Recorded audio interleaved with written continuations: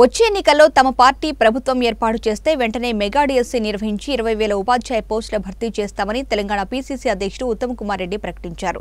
తొలి ఏడాదిలో ప్రభుత్వ సంస్థల్లో 1,00,000 ఉద్యోగాలు, ప్రైవేటులో మరో 1,00,000 ఉద్యోగాలు కల్పిస్తామని హామీ ఇచ్చారు. నిరుద్యోగ యువతకు నెలకు 3,000 రూపాయల చొప్పున భృతికి కట్టుబడి ఉన్నామని చెప్పారు. పార్టీ నాయకులు శ్రీధర్ బాబు, మధు యాష్కి, దాసోజు శ్రవణ్, ఓయూ విద్యార్థి సంఘాల నేతలు మానవతారాయ్, విజయ్, దయాకర్, బాలలక్ష్మి, దరువు ఎల్లన్న తదితరులతో కలిసి ఉత్తమ్ సోమవారం గాంధీభవన్లో విలేకరులతో మాట్లాడారు. తెలంగాణ వస్తే ఇంటికో ఉద్యోగం ఇస్తానన్న కేసీఆర్ రాష్ట్రం వచ్చాక తన ఇంట్లో వారికి ఉద్యోగాలు కల్పించి నిరుద్యోగులను నిర్లక్ష్యం చేశారని ఉత్తమ్ ఆరోపించారు. ఉద్యమంలో దాదాపు 1,200 మంది యువత ఆత్మ బలిదానాలు చేసుకున్న విషయాన్ని కేసీఆర్ విస్మరించారని అన్నారు. ఐటీఐఆర్ ద్వారా లక్షలాది ఉద్యోగాలు కల్పిస్తానని 2014-15లలో జరిగిన అసెంబ్లీ సమావేశాల సందర్భంగా గవర్నర్ చేత చెప్పించారని అన్నారు. కొత్త ఉద్యోగాలు సృష్టించకపోగా ఉన్న 2.5 లక్షల ఖాళీల్లో ఇప్పటి వరకు కేవలం 11,000 మాత్రమే భర్తీ చేశారని దుయ్యబట్టారు.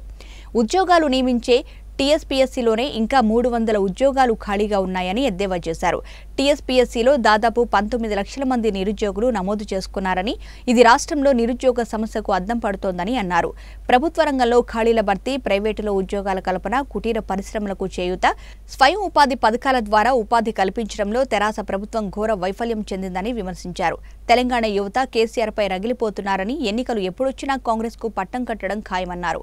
ఉద్యోగాల నియామకానికి సంబంధించి ఉద్యమ సమయంలో కేసీఆర్ మాట్లాడిన వీడియో క్లిప్పింగ్స్లను ఈ సందర్భంగా ప్రదర్శించారు.